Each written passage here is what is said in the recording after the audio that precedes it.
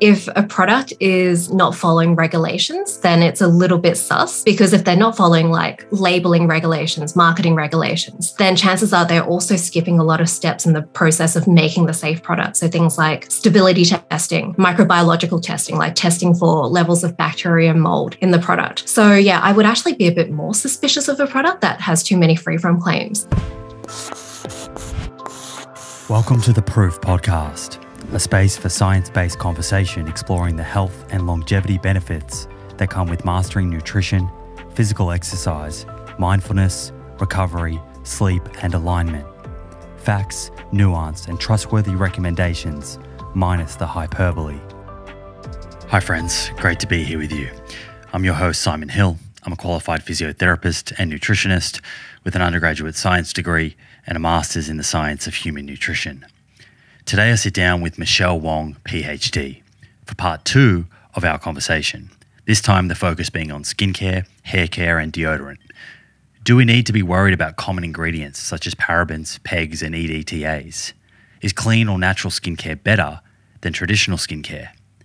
Can you find effective skincare in your pharmacy, chemist or grocery store? Or do you have to shop at more premium retailers? How important is the input amount of specific ingredients? Are ingredients like niacinamide, vitamin C, and retinol good for our skin? We cover all of this and more. And perhaps paradoxical to the theme of this episode, do we place too much value in beauty and our appearance? Are we being sucked into a giant marketing campaign that leaves us feeling inadequate and forever feeling like we must have every new product we see in order to feel better about ourselves and be accepted by the world? As always, all references are included in the show notes, and if you want to watch this, you can do so on YouTube, where full-length videos of each episode of The Proof can be found. Please do enjoy. This is me and Michelle Wong, PhD. Hey Michelle, welcome back. I'm looking forward to discussing skincare, hair care, and deodorants with you today. Yeah, nice to see you again, Simon. I saw that you put up a video, I think yesterday. I think it was yesterday. It might have been the day before that. It was a lady in the video making a lot of claims about various ingredients in dry shampoo, I think, and how dangerous they are. And then says, this is why I made the switch to clean beauty, which we sort of, I think we indirectly spoke about this last episode when we were talking about mineral versus traditional sunscreens. But I thought this actually could be a good place to start here, this idea of clean beauty. When we hear brands or folks online say clean beauty, what does this actually mean? That is an excellent question, because there isn't really an agreed upon definition of clean beauty. So very high level, the idea is that a lot of beauty products have lots of toxic ingredients in them, which isn't true, but I will probably go into that a bit further, but that's the general claim anyway. And these supposedly clean beauty products don't contain these ingredients. Now, the problem is with anything, how dangerous it is depends on how much you get, how you're exposed to it. So for example, water.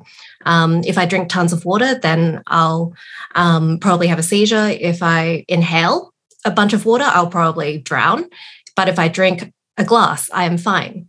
And it's the same idea with pretty much anything in the world. So if we have even something super toxic, so let's say Botox, for example, that is very safe in the hands of someone who's qualified, who injects it in the right place at a really tiny dose, even though it is one of the most toxic chemicals on the planet.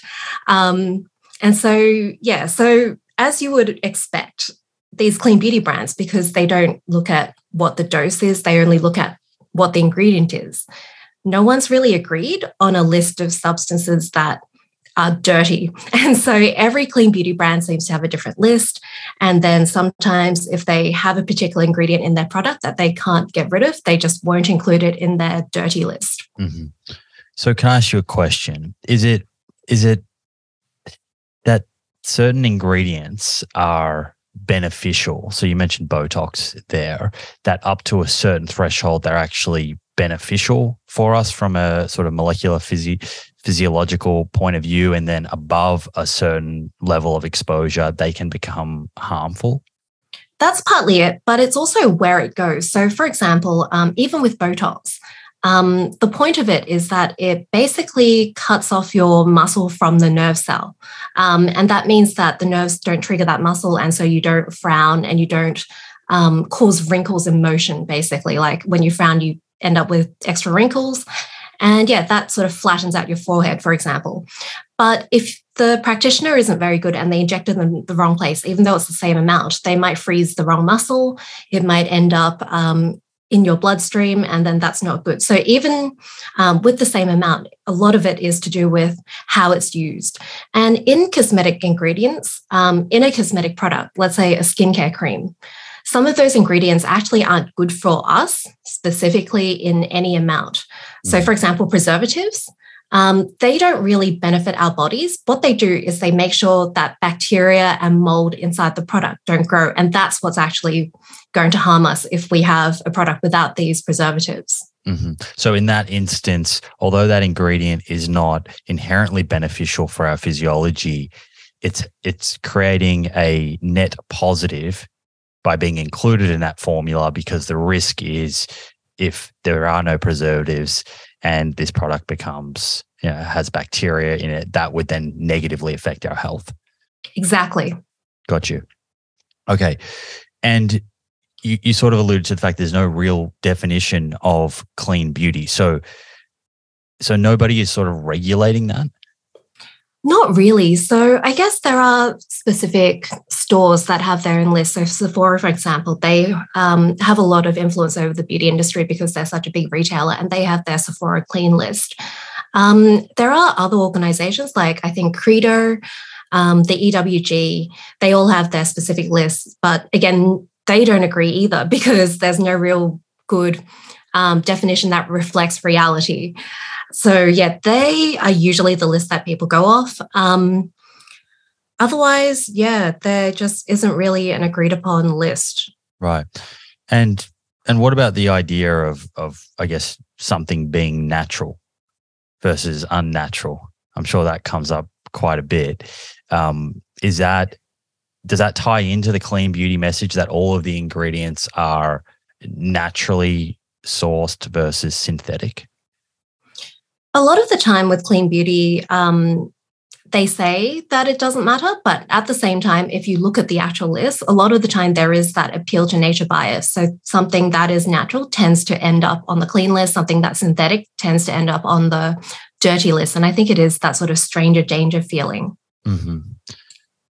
The EWG, we may have spoken about them in the last episode, and they're a group that looks at, I guess, in food, they look at the pesticides and herbicides, and a number of people have had a lot to comment on the kind of work that they've done there. But I believe they also have a skin deep database, which, at least the way they position it, is to help people with choosing their skincare products.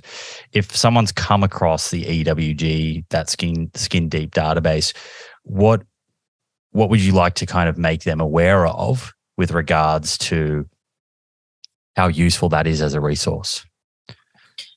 I think it's pretty similar to how it is in food. A lot of it is based on very preliminary studies. So a lot of the time they'll go and find an animal study, for example, where they fed way too much of a cosmetic ingredient to a rat. And without any sort of extra interpretation, they'll stick that in the database and say, this is clearly going to be a cancer hazard because it caused cancer in rats when you fed them 300 times the amount that you would ever use in a cosmetic. And therefore, we're going to rate it dirty. Like we'll rate it a 7 out of 10, bright red, super dangerous, big like siren warning signs. And that's just not the correct interpretation of that study. Like sometimes if you even go into the study, you'll find that the researchers actually say these amounts would not be expected in regular human exposure in a sunscreen, for example. So yeah, a lot of the database is just not based on any sort of scientific principles of toxicology.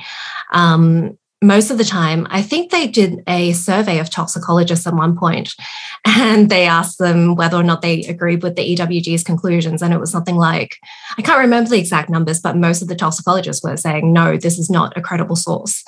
So yeah, I would not trust the Skin Deep database at all, but it is a very efficient marketing tool because they have a really nice app. You can see a very nice, simple numbered system, but it just doesn't reflect reality. It is just like a really convenient marketing lie. Mm-hmm. Okay, so thresholds matter and where ingredients get to matters. And then there are some ingredients that are not inherently beneficial for us, but may have a beneficial effect within a formulation, as you mentioned, to help with shelf life, for example. But I still come across a lot of information, and I'll even have friends, mention various things that they've heard or what they look for when they're buying products, for example. And I think a large deal of people have heard about PEGs and parabens and EDTAs, for example, and are kind of the view or have been led to believe that you should be looking for products that are free of these things. So are there any ingredients, common ingredients that are used where you would say, you know what, you'd be better off finding an alternative that doesn't have those ingredients? Or are these common ingredients that pop up that you do see a lot of brands marketing sort of free from parabens or free from PEGs, etc.? Are some of these ingredients, in fact, things that we do want to avoid because at a physiological level, the dose that's used in certain products could be carcinogenic or could disrupt hormones? So one of the really annoying things about, I guess, anything in cosmetics and really most things in life is that we don't have a ton of certainty about whether or not there'll be a study in the future that finds that something is going to be more dangerous than we initially thought. And this is just, a fact of life and science. There's always more to be found. And there's always the possibility something will be found. But the amounts that are allowed in ingredients and that are commonly used in ingredients are the amounts that, according to the current scientific evidence we have, is safe. Now, there is a lot of talk about different regions and how they have different regulations, but the truth is, whenever there is any piece of new scientific evidence that comes out about an ingredient, then the more, I guess, well-regulated regions, which are like the EU, the US, Australia, that sort of thing, they are going to look at that new piece of evidence, put it into context, and then change their recommendations. And even though technically, I guess, there isn't like set percentages enshrined into law in a lot of places, people, large cosmetic manufacturers and the makers of cosmetic ingredients and then the cosmetic chemists who follow their guidelines, they are going to follow the best practices because at the end of the day, it is a really bad business practice to accidentally kill your customers. Like you cannot recover from that. So even from like a purely like market forces capitalist sort of angle, companies are going to try to put out safe products, even if it wasn't enshrined in law, which it is. So in general, there is nothing in cosmetic products that, as a blanket rule, everyone should avoid. Now, more specifically, if you're allergic to an ingredient, you should obviously avoid it, even if everyone else can use it. There are some ingredients in products that are slightly worse if your skin is sensitive, so they might be more irritating. Sometimes it's a temporary effect. So, for example, alcohol in a product, that will give a temporary stinging effect. From the evidence, it doesn't look like it does anything long-term, as long as you like moisturize afterwards or have other moisturizers in the product. But it will hurt a bit, and that's probably not the nicest thing to experience on a daily basis. Mm-hmm. There are some other ingredients where there's quite a bit of evidence that a lot of people develop an allergy.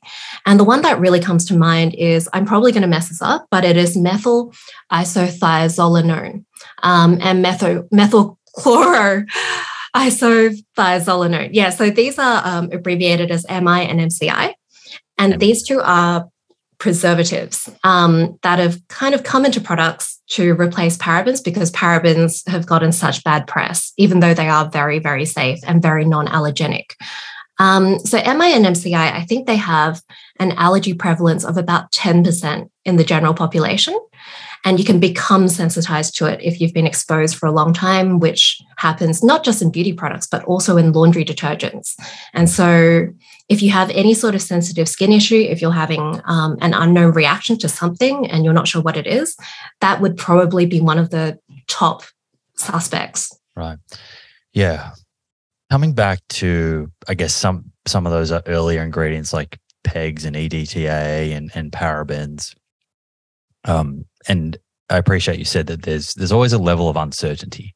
So with much of the decisions we're kind of making, it's always a risk-reward ratio, right? So there could be a degree of risk, but what is the reward here? And where I'm going with that is I could see someone take a precautionary approach here and say, you know what, I'm just going to avoid those.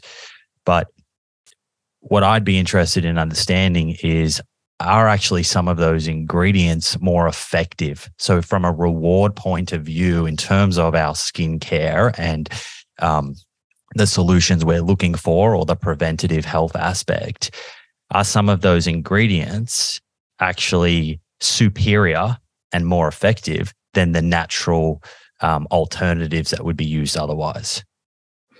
Yeah, you've hit on a really good point. One of the reasons that a lot of these ingredients became demonized in the first place is because they were very popular in products. And the reason they were so popular is because they were very, very good in those products. So parabens, for example, parabens are excellent preservatives in that you only need a very small amount to have that preservative effect to kill lots of bacteria and fungi. And they work at lots of different pHs. They're very robust preservatives. And they also have a really low allergenicity and irritancy rating. So most people, they are better than pretty much most preservatives in that respect. So they were super popular. And because they were so popular, they got a lot of scrutiny. And they got more scientists studying them, for example. And so that has also turned into the fact that, even if you look at all the studies, there are a lot of them, and a lot of them do find certain harmful effects of parabens.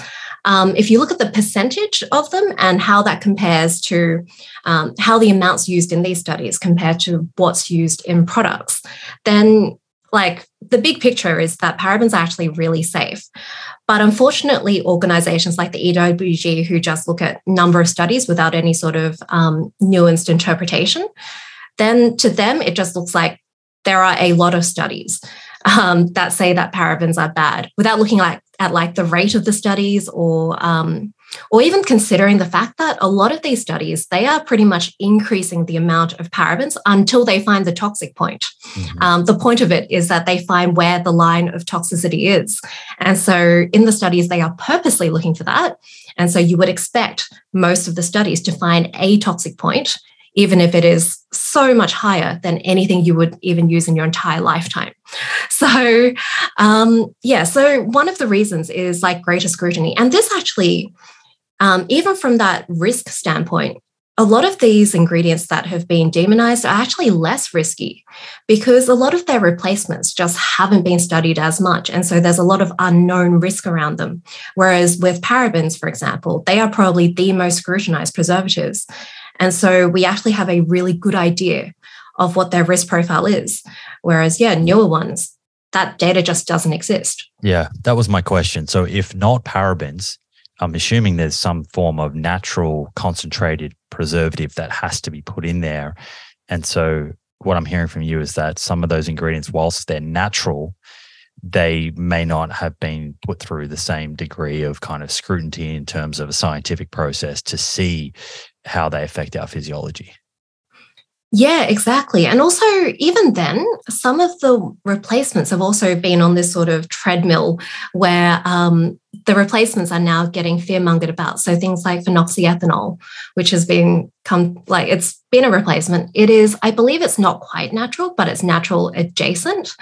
And so that's also getting a whole bunch of scrutiny. So that probably will be out. And then an even newer one with even less data will probably come in. Right. And I know that you said companies are it's not in their best interest to kind of give their customers a disease or kill them. But I guess someone may be thinking, it might take 10, 20, 30 years for that to happen. And how are you going to trace that back to that product? But I would think that companies are very motivated by more immediate things. So how effective is their product? Because that's going to drive repeat sales. And also cost. Is it cheaper to use some of these ingredients than to use the natural alternatives? Sometimes, so it really depends. There's a lot of variation with how expensive different products are. And a lot of it is to do with how resource intensive they are to produce. So a lot of the time, not always, cheaper ingredients are less, have a lower environmental impact, which is becoming a bigger thing now as well. Mm-hmm. What about PFAs? That's something that I've come across. Is that a compound that you've come across? I've heard people say to kind of look out for it and avoid it. Yeah, so PFAS, perfluoroalkylated substances. That's a family of ingredients. One of them is Teflon. Basically, it's just stuff with tons of fluorines on them. They have a lot of really good properties. So they're really waterproof. They have high chemical resistance, which is why they became so popular. The problem is they have been linked to a lot of toxic effects, toxic health effects. It's not really well characterized, but it looks like they are bad for you. And yet they've come under scrutiny in cosmetic products as well. Mm-hmm. The thing is, they're not that common in cosmetics, and that's not our main exposure. The main exposure a lot of the time is in food and drink. Mm-hmm. Okay. In cosmetic products, they're usually not listed, and they're usually a contaminant because PFAS is like a really common environmental contaminant. It's in everything. It's just everywhere. Mm-hmm. And so, unsurprisingly, they've also found their way into cosmetics. Sometimes they are added intentionally, and it looks like the products that have the highest PFAS are long wear makeup products. So things like foundation and long wear lipstick, I believe, were the two highest. Now, PFAS, because of their chemical properties, they don't go through skin very easily. So the biggest risk is probably eating/breathing it in. Mm-hmm. And so if you're worried, I would probably say the number one product to avoid is long wear lipstick, because you can eat that. And then, also maybe long wear foundation, or at least maybe limit it to when you're actually going to really need them. Maybe don't have them as your everyday products. Mm-hmm. But food and water is probably a bigger source of concern than cosmetics, I would say. That's a good tip about the lipstick there. So if I'm at the cosmetic shop or the grocery store or pharmacy, chemist, whatever, and looking for a skincare product, and I've heard everything you're saying here, I turn around a product, it does look like another language off in the ingredient list. There's a lot of long words, and I think at face value that just scares a lot of people straight away. Is there anything that I'm looking for, kind of that's a clear identifier, know something, or a certain ingredient that is going to give me confidence that this is a safe product? Or is there anything I really want to see where that a product says no and then a certain ingredient? Or how am I going about assessing, I guess, the sort of safety of a product that I pick up? I would say if a product actually has a free-from claim, I would be slightly more suspicious of it. And the reason is free-from claims have actually been, there's been a guideline from the EU, from their regulators, that says that free-from claims should be illegal. Now, the way that the EU law works is that they can't say that it is illegal. So it's really a guideline for the courts to interpret how they would, whether or not they would see that as dishonest, misleading advertising. And so I do tend to feel that, one tip from cosmetic chemists is that if a product is not following regulations, then it's a little bit sus, because if they're not following labeling regulations, marketing regulations, then chances are they're also skipping a lot of steps in the process of making the safe product. So things like stability testing, microbiological testing, like testing for levels of bacteria and mold in the product. So yeah, I would actually be a bit more suspicious of a product that has too many free from claims. But I think at the same time, the market has sort of pressured a lot of companies, even really big companies who hire hundreds of scientists to put these claims on the product, even though they know that it's a pretty BS claim. So yeah, I would probably be suspicious if something says like free from too many things.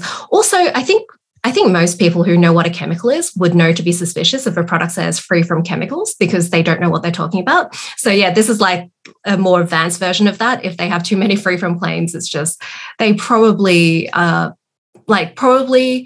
they're basing their product on like a not very scientific philosophy. So the chances that the product has stuff in it that actually works is going to be a lot lower if they're just chucking things out for no reason.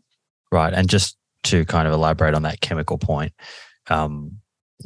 you're alluding to the fact that chemicals exist in nature, they exist in our apples and oranges and food we eat. And just because something has a chemical doesn't mean it's harmful. Yeah, exactly. And also chemicals, like water is a chemical. So if it's free from chemicals, clearly they don't realize that water is a chemical. So what are the chances that they know how to assess whether an active ingredient is actually going to be good for your skin? Mm-hmm. What about fragrances? Is there a concern with added fragrances to cosmetic products? The main concern with fragrance is with allergies and sensitive skin. There are some fragrance ingredients that are quite allergenic. So the word fragrance, it's a little bit of a, there's a lot of misinformation about fragrance. So a lot of the time, I guess the concern about the word fragrance is that it can hide, in quotation marks, hide a lot of different chemicals. So there's something like 3,000 different possible fragrance chemicals that can be in a fragrance. And that's all within that word. And the reason it's hidden, a lot of people insinuate that it's some sort of conspiracy, that they're trying to poison you, etc. But the reason it's hidden is because of how competitive the fragrance market is. Like there's so much money that goes into fragrances. All of these developed fragrances are massive trade secrets. There are people who have been trained for decades to know how to smell different notes. It's really, really, it's a fascinating world. But basically, yeah, all of that is hidden because they don't want other companies stealing their magical formula. And a lot of this is because fragrance is such an important part of products. Like at the end of the day, as much as we try to be rational, a lot of us, like the way we make decisions is based on impulses and emotions. Like you might hate strawberry ice cream because you threw up once when you were a kid after it. And that smell brings back that memory. And so even in market research testing, the first thing most consumers do is smell the product, even before they try it on their skin or as they're trying it on their skin. So yeah, it is a massive selling point. Mm-hmm. The other thing is if you tried to list all the ingredients in a fragrance on the ingredients list, it would grow massive because a lot of these names are really long and there's so many ingredients to make a complex fragrance. So it's just not really practical. But yeah, so the thing with the regulations around fragrances, there are these international associations.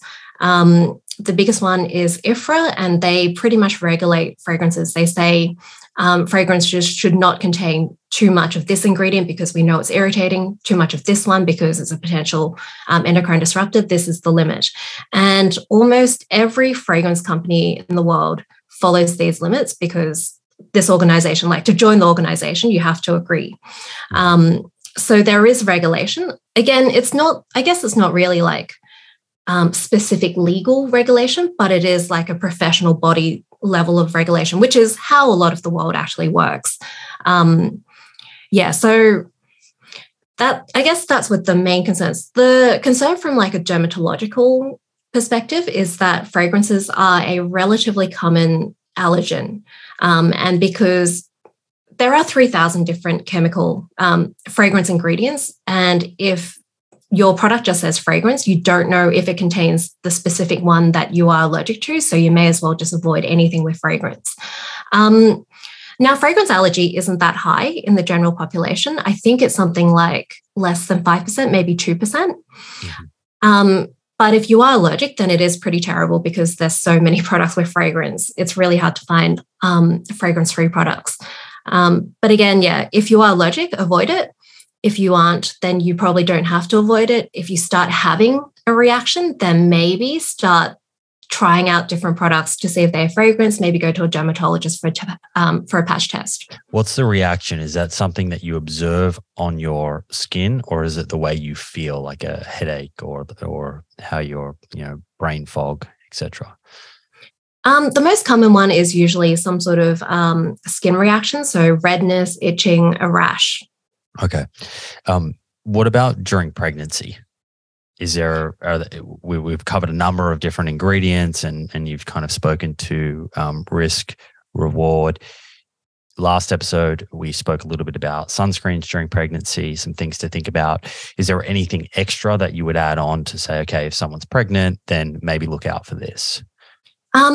So in general, with the vast majority of cosmetic ingredients, during the safety assessments, they usually look at pregnant animals and like risk during pregnancy, and that usually sets their limit because that is the most sensitive sort of population.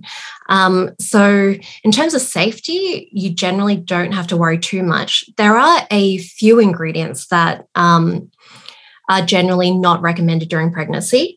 The first one is vitamin A on your skin. Now, the main issues with vitamin A, it's only really been observed with oral isotretinoin, which is also known as Accutane. It's an acne drug. There actually haven't been any studies on skin absorption, and just based on the amount that gets absorbed into skin, nothing should happen. But doctors still recommend that you avoid it just in case. So I guess it is good to avoid it just in case, but if you've accidentally used it, then there's probably no need to freak out. The freaking out will probably be worse for your baby than however much you actually absorbed. Just quickly on that. So is it always written as vitamin A, or could it be a different form in the ingredient list? So just so someone could actually identify if that product contains vitamin A. Yeah, so in the ingredients, it'll start with retin, like retin. So there's retinol, retinol palmitate, retinaldehyde. There's a whole bunch, but they start with retin. The other ingredient that comes to mind is salicylic acid. And that's to do with the fact that it is a salicylate, which can be linked to Raynaud syndrome. Again, it is very precautionary, but it's probably a good idea to avoid it just in case. And I mean, it's only 9 months where you have to avoid it, and there are alternatives you can use instead. Mm-hmm. And what's the benefit of that ingredient? What's the reason that ingredient's used? I see that in marketing a little bit. Yeah, so salicylic acid is a keratolytic, which means that it helps dead skin cells come off. So yeah, it's a chemical exfoliant. So there's lots of different chemical exfoliants. So there's plenty of alternatives. Things like glycolic acid and lactic acid are good alternatives. Okay. Well, let's change gears a little bit and talk about the effective ingredients, because there's a lot of marketing out there. I think we mentioned last episode vitamin C, and there's retinol, there's niacinamide, etc. So there's a lot of noise out there with regards to, okay, here's active ingredients that are beneficial. Then there's the whole discussion as to, well, what's the input amount, what's actually clinically effective. So I'd love to kind of cover this, and perhaps a nice on-ramp is just at a high level, what are the sort of main concerns, skin concerns, or solutions that people are looking at? If you were to kind of think about it as an umbrella, what are the buckets that various products, I guess, are kind of targeting? Yeah, that's a good question. So I guess like the main skin concerns overall, firstly, I think anti-aging is a really big one.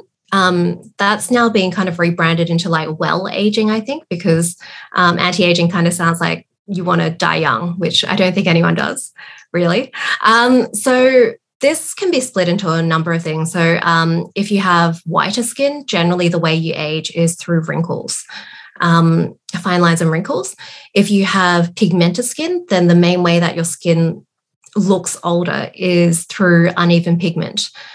So yes, we've got anti-wrinkle, we've got I guess it's not really anti-pigment because, again, people with darker skin generally don't want to bleach their skin. It's usually more about brightening or evening out the pigment.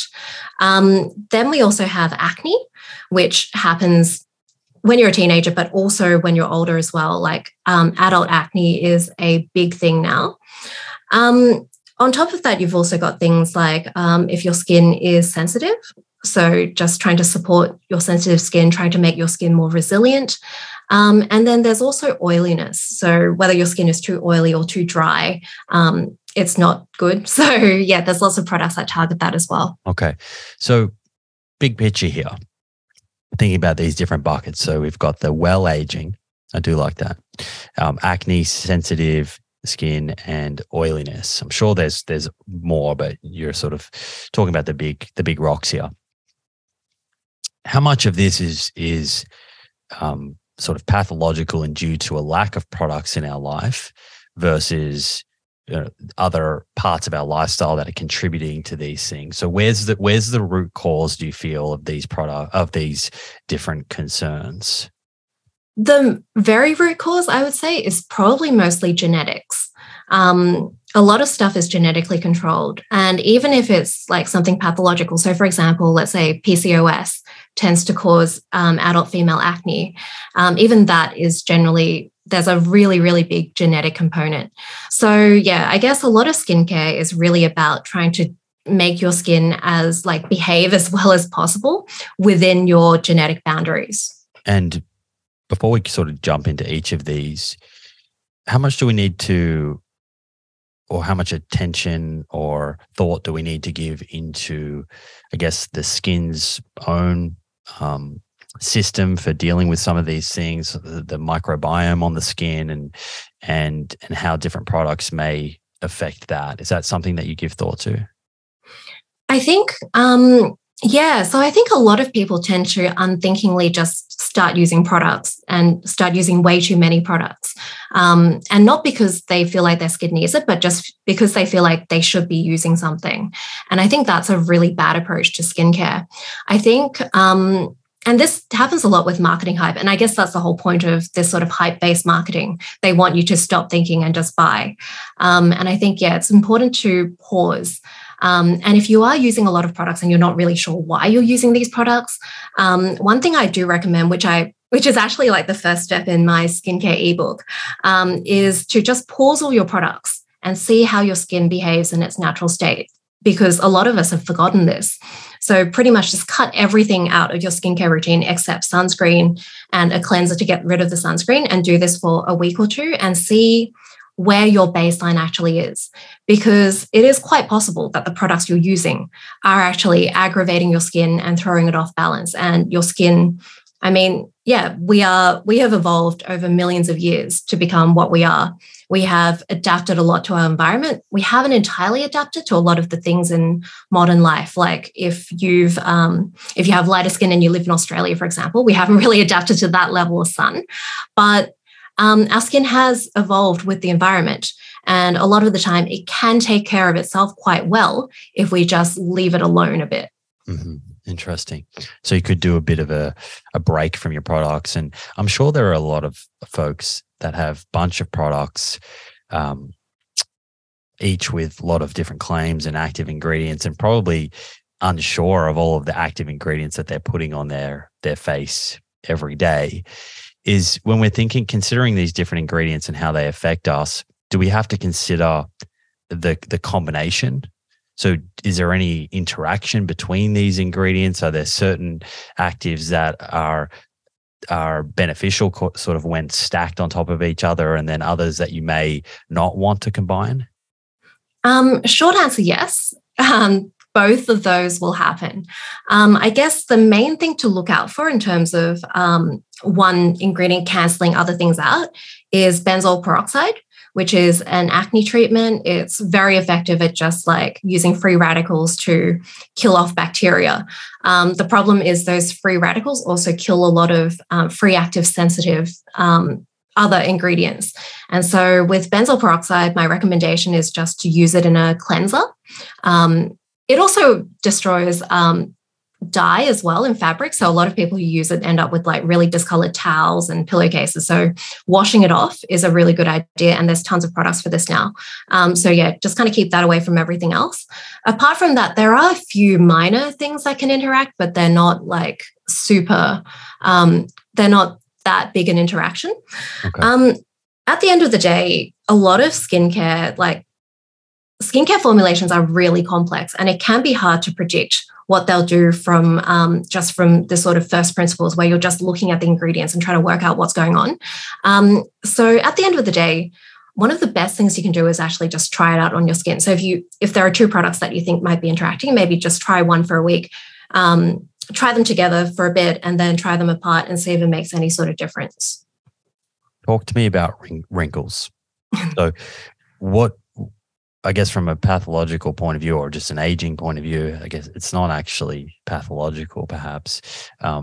It's part of being a human and growing older. But what's happening at a cellular level, and where are we trying to kind of intervene to change the course of that process, and what active ingredients are most effective for that?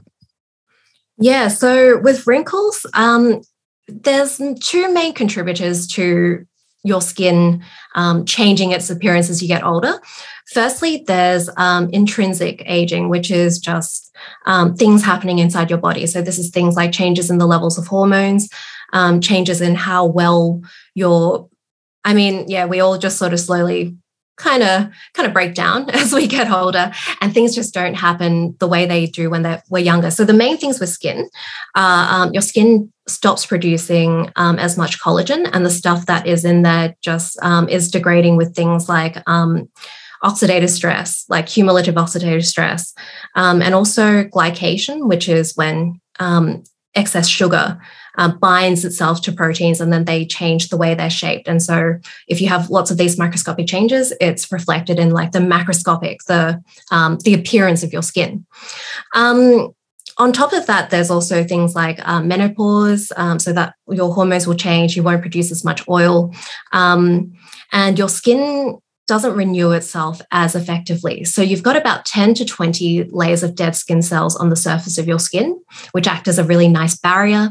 And this gets thinner as you get older, and it also gets more uneven. So that layer of dead skin cells that should be shedding, one layer should be shedding per day, that doesn't shed as evenly. Sometimes it doesn't shed as much.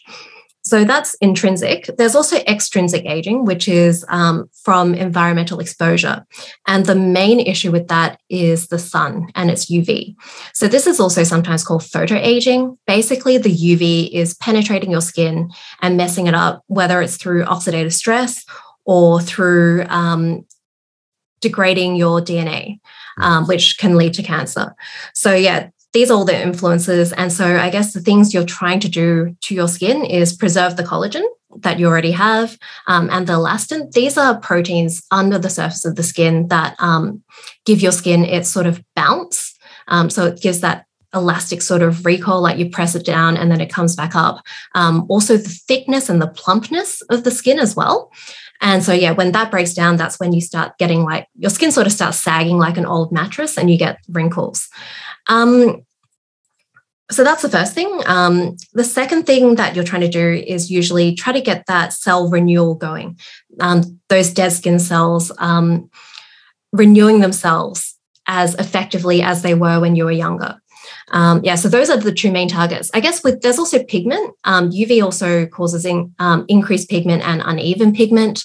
And that also happens from internal causes as well. And so, yeah, evening out pigment. So, yeah, those are probably the three main things. Part of that kind of, I guess, sagging or less volume as you age, do humans as they get older, as we get older, is there less sort of fat storage in the face, or is that just something I'm kind of imagining? Oh, no, that is there as well. We just tend not to talk as much with that in skincare because we can't really affect the fat. It's lower than the dermis, which is where the collagen and elastin are. So because it's even lower than that, the fat, like it's even less likely that something you put on the surface will impact that. Yeah, so that is usually the realm of cosmetic surgery. There are a few creams that are claiming that they can do things to fat, but I would A, be suspicious that they can do anything, and then B, if they worked, I would be quite concerned because that is penetrating quite deep. Yeah, I mean, I think of that because if you look at bodybuilders, for example, or anyone who gets super lean, they often do look a lot sort of older in the face when they've become super, super lean. So it's just interesting sort of observation.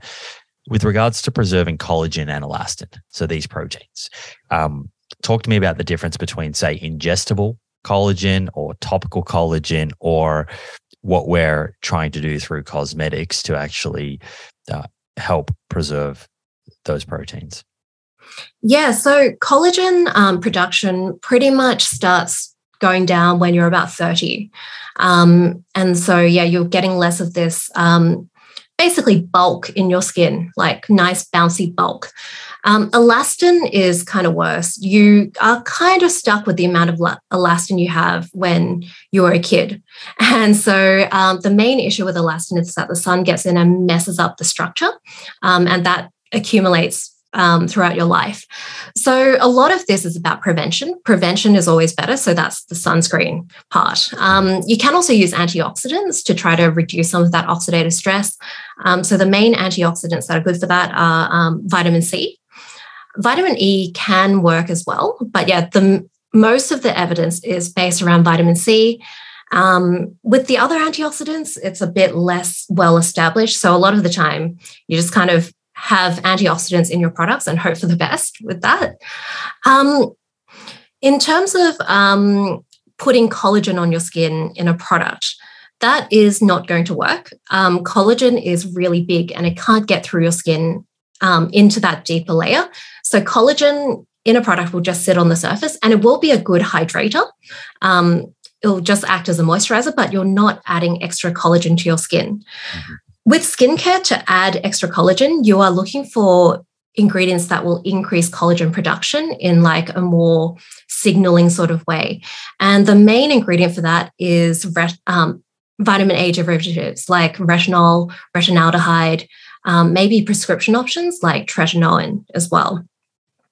Vitamin C seems to be able to do it a bit. The problem with vitamin C is that vitamin C is really unstable. And so trying to find a stable product is always a bit of a crapshoot. So I would probably just recommend going for a product from a brand that has a really good track record of research.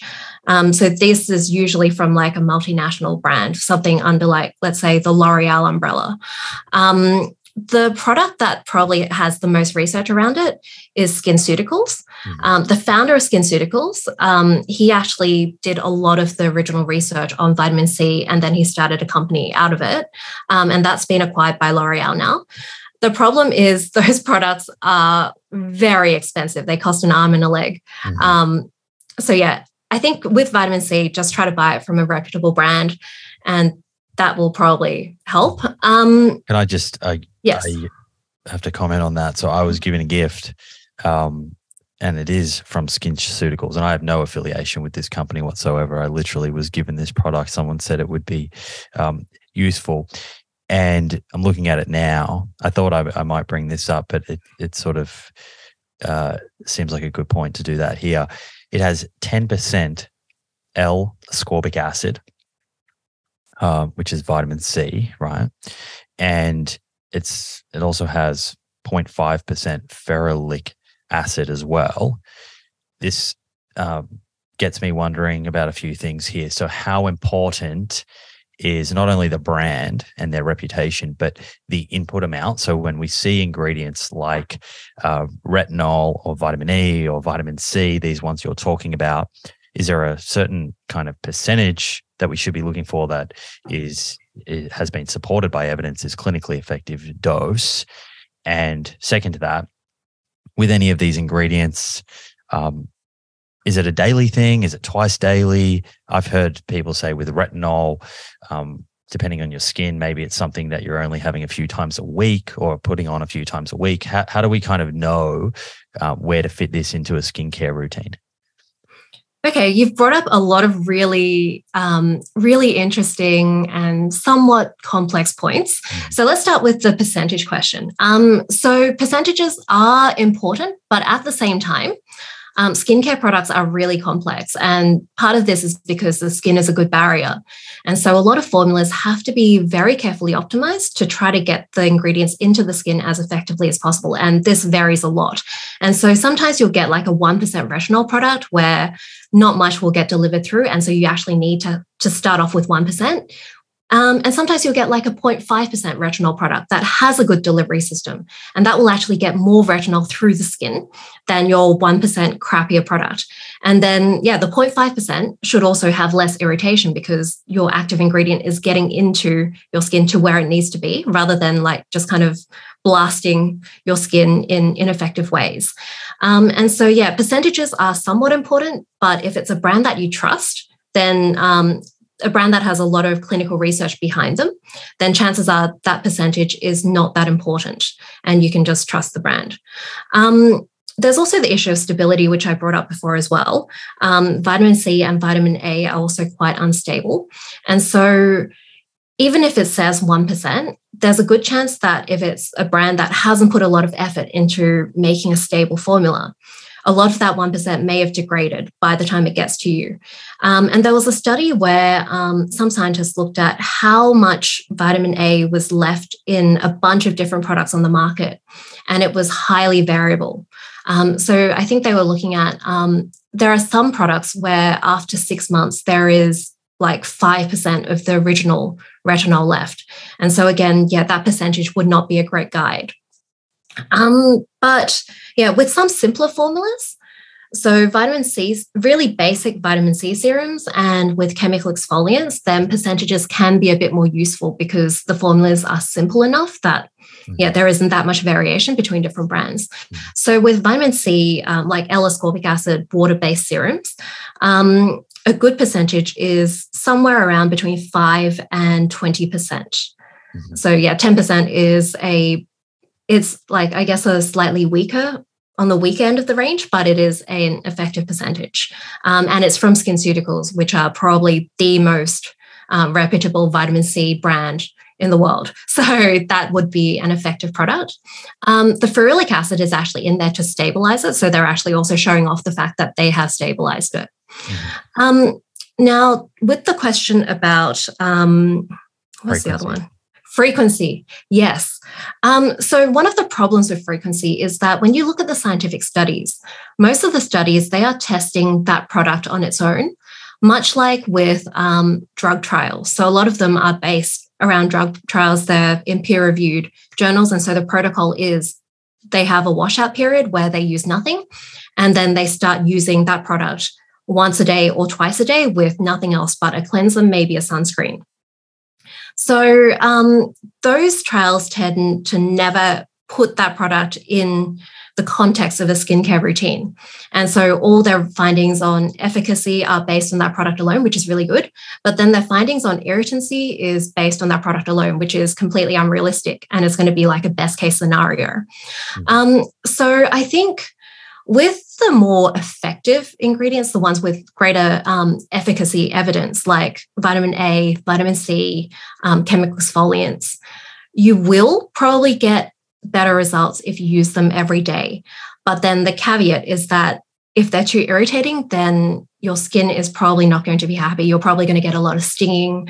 Your skin might just be red all the time. And it could be bad for your skin in the long run to always have it in that state of irritation and just permeability.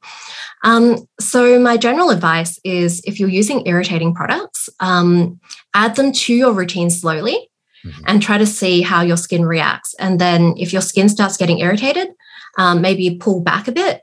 And then once it's calmed down, try to build it up again. A lot of the time there is an adjustment period, especially with vitamin A and with chemical exfoliants. And so it is possible that like if you build up slowly, you can use it every day. But if you just start off every day, then your skin is just going to be a mess. Yeah. Okay. So you can build up some tolerance over time with these things. You mentioned that SkinCeuticals, or you mentioned that sort of starting from the the position of finding a reputable brand is often a good place here, and perhaps not getting so worried about the percentages. SkinCeuticals is expensive, right? Yes. So my question here is, does price indicate effectiveness always, or is there a lot of kind of marketing and perceived value? Or is it a good rule of thumb to go out and just say, okay, well, if that product's more expensive, it's going to be superior? That's the first question. And second, if someone has more of a budget, a constrained budget, are there brands out there that you would say this is a good example of a brand that actually has very affordable products, but they are guided by the science and have formulations that are clinically effective? Yeah. So I think this is the case for most things in life. More expensive does not always mean better. However, sometimes if a brand is too low budget, then a lot of the time they haven't done a lot of optimization and clinical testing. So yeah, I think I probably have to disclose that I have done sponsor posts with a lot of brands on the market, including SkinCeuticals, including some of the ones that I'm going to mention that are like budget-friendly alternatives. However, a lot of this stuff I have been saying well before I was getting paid by any of these brands, like SkinCeuticals. I've been saying this forever. So yeah. All right. So one of the brands that's a really good alternative to the higher price products that will work really well or can work really well is The Ordinary. So The Ordinary, they pretty much have budget-friendly versions of every single product. They have, but their model is sort of based around they just dump in a percentage of an active ingredient and hope for the best. They're starting to do more clinical studies, which is really cool because they've got the budget for that now that they've managed to move a lot of product. But they've only just started doing that. And so a lot of their products, either they, so I believe their retinol is still really unstable. I don't think they've stabilized it yet. And some of their products, a lot of the optimization is about getting a product to work well for a variety of skin types. And they haven't really done that much, so which is how they've kept their products so budget friendly. So sometimes their products are like they work really well for some people, and then a whole bunch of people break out from them. So it can be a bit of a crapshoot. You are sort of running that risk, but if their products work for you, then that's amazing because then you've got like a $5 product or a $10 product that works almost as well as something that might be $200. Yeah, so there is always like a sort of risk reward thing with these super budget brands. With the ones that are, I guess, still cheap but still have lots of clinical backing behind them, you're probably looking at brands from multinational companies that can have that economy of scale. So this is brands like CeraVe, Cetaphil, QV even. QV is actually a really good one because they're Australian and they have... they're a pharma brand, so they can do a lot of this clinical research a lot more easily than a cosmetic brand. So yeah, these ones I think are really good for just staple products, things like moisturizer, sunscreen, cleanser, giant tubs of body cleanser that are going to work well, are going to be good for sensitive skin, and yeah, super budget friendly. As you go up, if you're going for more expensive products, I would be looking for clinical evidence of their specific formulations working, basically. So yeah, I think last time we talked about cosmetics versus drugs, which is just the issue where cosmetic products, even if they work well, they're not meant to tell you that they work well in like a physiological way. Like they can't say it reduces wrinkles. They are meant to say it reduces the appearance of wrinkles. Mm-hmm. Even if they reduce wrinkles, like even if they make the wrinkles look smaller by reducing the depth of wrinkles by increasing collagen, they're not meant to say that unless they want to get slapped with a fine. So yeah, it's always a bit of a reading between the lines. So in general, what I would look for before buying an expensive product would be whether it contains an ingredient that should work, and whether or not they have clinical evidence that their specific formula works. So this is something like like reliable looking before and afters where the lighting hasn't changed a lot. If they have some sort of like clinical trial of like 20 people with a somewhat objective measure. So something like 50% or like 90% of subjects had reduced appearance of wrinkles after 4 weeks as assessed by an expert grader or something like that. In nutrition, sometimes there are groups of people that are kind of underrepresented in studies. For example, a lot of women of childbearing age are not or are excluded from various trials for, there are some good reasons for that, but it does mean that a lot of research you kind of have to just take a leap or extrapolate and presume that it's also those findings stand for that population as well. In the research in the cosmetic area, tell me about the typical participants. Are they including people, for example, with different race and a lot of different ages? And are there males within these studies as well? Or is there a kind of typical sort of avatar that clinical studies are looking at in this space? A lot of the clinical studies are on anti-aging because it is like the biggest sector, I guess, in cosmetic skincare. And so most of those studies are done on Caucasian women between 40 and 60. So yeah, that is going to be one of the caveats with anti-aging products. With acne trials, that tends to be a mix, but it's generally people under 30. A lot of the time it is teenagers. With studies in general, I think this is just across all of medicine. It's just Black people tend to be underrepresented. So with pigmentation trials, most of those are with East Asian women, like people like me, like Chinese, Japanese, Korean. So it is actually quite hard to find trials on Black people. Even with sunscreen, sunscreen has to be tested on people with light skin because otherwise you can't see that reddening effect. So even if it's not like sometimes it is just a practical issue, but that does lead to systematic biases in the data. So yeah, there is a bit of extrapolation required. A lot of the time, though, the things that work well for like reducing wrinkles in an older population, usually they also work well in a younger population. I guess the biggest difference is that you would probably see a bigger difference if you're starting from like a more severe baseline, which you would be with an older group. Sure. So that gets me wondering sort of if we're thinking about preserving collagen and elastin, renewing cells. So you've mentioned vitamin C, vitamin E, you've mentioned retinol. Is this something that people are considering when they reach that age of 30 and collagen production goes down, and that's when you're sort of introducing it into your skincare regime if that's something that is important to you and you want to pursue? Or is it something that, if someone's listening now and they're in their early 20s, are they getting on the front foot and starting that early? So I think with prevention, with using sunscreens, maybe antioxidants, that they tend to be in tons of products anyway. I think that tends to be good when you're younger because it is prevention. The earlier you start, the better. So yeah, I think with sunscreen, you can definitely start on that in your 20s. With some of the other products like retinol derivatives like vitamin A, those actually have other effects as well. Most skincare ingredients have effects other than they have kind of more general effects. So retinol is actually a treatment for acne as well as pigment, as well as wrinkles. It kind of just does everything.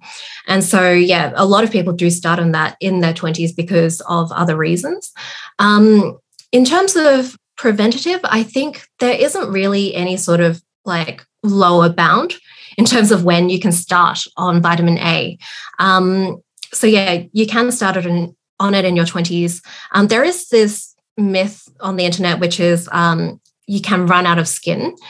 So you renew your skin too much and then you've made your cells divide too much and then the telomeres get shorter and then you just stop having cells. This doesn't happen because your skin actually has adult stem cells in it. And these stem cells, their telomeres don't shorten with more division. So yeah, there isn't any sort of concern with running out of skin because you started on skincare too young. Right. So yeah, in your 20s, you can start on retinol if you want. there does seem to be some sort of preventative effect. But at the same time, in your 20s, you probably have a more limited budget. And so I think that is also a big consideration. Like, are you affecting other parts of your life because you're too concerned about wrinkles? And I think that is a question that a lot of people should be asking themselves, because a lot of marketing has made us feel so paranoid, especially if you're female, about looking like you're aging. So yeah, in your 20s, I would say sunscreen, maybe antioxidants. If you have acne, maybe target that. Wrinkles, you probably don't have to worry too much about.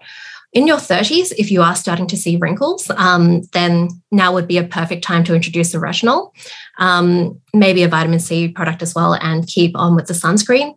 As you get older, if you start younger with these products, you should see, compounding effects as you get older. Like, you will probably have much nicer skin at 40. But if you're starting when you're a bit older and you already have deeper wrinkles, I think maybe start on these sorts of same products as well, like sunscreen, retinol, vitamin C, chemical exfoliants. But then if that's not doing that much, it might be time to look at going to a cosmetic dermatologist, and they can start using products or treatments that are actually going to go deeper than what skincare can do. So this is things like laser treatments, which can target collagen deeper in the skin and kind of cause like a wounding effect, a controlled wounding effect that can stimulate the collagen to start growing. One thing you mentioned that I forgot to address earlier was ingestible collagen. So there is some evidence that collagen supplements can work to make you produce more collagen. So collagen supplements generally tend to have hydrolyzed collagen, which is collagen broken up into small amino acid chains. So they have like 2, 3, 4, some length of broken up collagen. And it looks like these can be absorbed into your blood and then travel to your skin and signal for your skin to produce more collagen. The caveat is a lot of these studies are done by supplement companies. So there's a bit of bias there. Some of them aren't. Some of them are actually like the supplement company in collaboration with a university. So that should be a bit more reliable. But I would say that so far the evidence looks like they could work. How do you think they compare to, say, retinol and some of these other ingredients that you were speaking of that can increase collagen production? I would say the biggest issue is probably price. So collagen supplements, I think most of the time you end up spending about $1 or $2 a day on the collagen supplements, whereas with something like retinol or tretinoin, it is a lot cheaper, and sunscreen as well. So I think I would probably start with the skincare things. And then if you want more, and if you have the budget, then maybe look at ingestible collagen. And again, because there's so many different ways of chopping up the collagen, I would go with something that has clinical studies behind it. And also from a reputable brand, because a lot of supplements have, I believe in collagen supplements, sometimes there's heavy metal contamination. And so, yeah, again, it's such an unregulated marketplace. I would definitely look for something reputable. Mm-hmm. Okay, so what about, where does ingredients like hyaluronic acid, which also gets a lot of airtime, so we haven't spoken about that one yet, where does that come into the picture here? Is that for a kind of, would you take that for a different reason other than aging? I'm not sure about ingesting, but with hyaluronic acid in skincare products, that is mostly a humectant. So it's an ingredient that holds onto water in your skin and keeps it more hydrated. With wrinkles, a lot of wrinkling is actually from dehydrated skin. As your skin gets older, it gets less able to hold onto its own water because of that barrier problem, where the barrier starts, those dead skin cells on the surface, they start not functioning as well as they should. Sometimes they shed in chunks rather than as like a consistent layer. And so you end up with more permeable skin. A lot of people, like when they get older, their skin gets more easily irritated by things, especially after menopause. So yeah, the hyaluronic acid is good for hydrating. And even in a lot of trials, there is one sneaky thing that some companies do in their clinical trials, which is instead of comparing their product with like an inactive cream, they actually compare their product to skin that hasn't got any moisturizer on it, just to give a bigger effect. And that's because, just moisturizing your skin can kind of add water, plump up your skin a bit, and then make your fine lines less shallow. Sorry, yes, less deep. Hyaluronic acid can plump up your skin in that temporary way, but it's a good humectant. If it works for you, that's good. But there are actually cheaper options. So one of the ones is glycerin, which is a super cheap ingredient. And that's also been found to go through special pores in your skin called aquaporins and hydrate at a deeper level. You don't have to get hyaluronic acid, but if you feel like your skin is quite dry, maybe look for hyaluronic acid or glycerin. Mm-hmm. You mentioned chemical exfoliants. Talk to me about exfoliation. So clearly there's an important place for that within the sort of well-aging category. When you say chemical exfoliants, what does that mean? What are we looking for on an exfoliant product, and how frequently would someone be using that if they're interested in sort of cell renewal and trying to reduce fine lines and wrinkles and perhaps increase collagen? Yeah, so exfoliation is basically helping that dead layer of skin cells shed in a more even way. So when your skin gets older, and also in different situations as well, your skin cells might not shed as evenly. And also, like, there are some climatic influences as well. So if it's too dry, your skin doesn't shed properly. So exfoliation is just a way of trying to get that physiological process to work better and just give it a bit of a shove. So there's physical exfoliants, which I think are probably more commonly known, things like scrubs, any scrubbing washcloths, that sort of thing, just physically slowing off that dead skin cell layer. Chemical exfoliants are ingredients that can dissolve the joins between the dead skin cells and help them come off in a more even layer. So this is ingredients like glycolic acid, lactic acid, salicylic acid, mandelic acid. Those are probably the top four. Also, urea does this as well. And so this helps the skin cells shed in a more even layer. On top of that, the acids can also stimulate your cells to proliferate faster. So it will actually do stuff below the surface other than just shedding the skin cells. On top of this, it isn't just for aging. There's also evidence that this helps with acne as well. Just having the dead skin cells come off more easily means that you have less dead skin cells to clog the pores and cause like mini blockages that turn into those big pimples. With chemical exfoliants, the main problem, I guess, not really a problem, something to watch out for is that some of them, the alpha hydroxy acids, glycolic acid and lactic acid, can make your skin more sensitive to the sun. And so if you're using glycolic acid, trying to you have that anti-aging effect, you can actually make your skin more sun sensitive and then end up with worse skin than you started with. So make sure you're wearing a sunscreen during the day when you're using any sort of exfoliant, which you should have been anyway. So just a silly question perhaps here, but my experience in using exfoliants is some of them are quite abrasive. Like you literally feel the exfoliation sort of happening, and I'm assuming that the abrasive element is what's actually helping clear those dead skin cells from the skin as you're scrubbing. So a chemical exfoliant, you're not going to feel that abrasiveness. Is it a different kind of user experience? Yeah, so generally these are going to be leave-on products. It's like a watery sort of liquid that you spread over your skin. Sometimes you'll feel a bit of stinging because a lot of them are at a low pH.